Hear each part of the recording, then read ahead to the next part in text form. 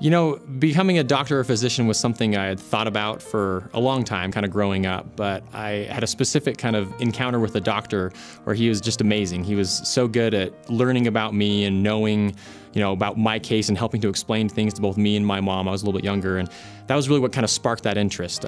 It was something I thought about, but that really kind of pushed me down that path of, this is really a worthwhile thing to do and something I'm really interested in pursuing.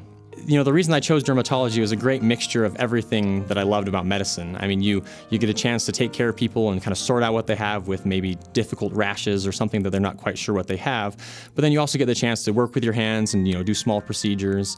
And you get a great continuity of care. You see you see kids, you see adults, you see elderly people, you see all sorts of types of people, and you can follow them for many, many years. And so I think dermatology really had everything that I loved about medicine, wrapped into one.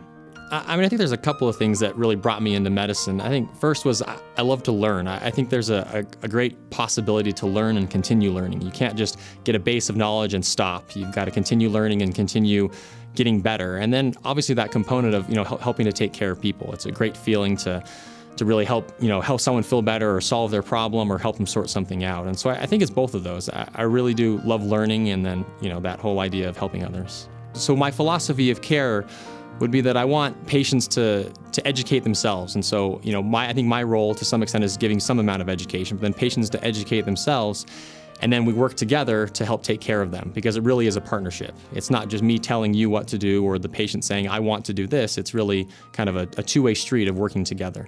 I think when it comes to personalizing a patient encounter is you really first have to listen to them and listen to what's important to them. I think it's so easy to walk in and just take a look at people's moles or look at their spots and just go through that, but really personalize what's important to them. And then once you understand what's important to them, then you can work together on making improvements. Yeah, those special doctors are those ones that really kind of go beyond that, and they reach out and they learn about you and they care about you as a person. And so I've had those types of doctors in my life that have made a difference in my life, and that's the type of doctor that I want to be. Someone who reaches beyond just the X's and O's, or reaches beyond just the science and kind of helps to make a difference. My name is Kevin Dahle. I'm a dermatologist at the Intermountain Holladay Clinic.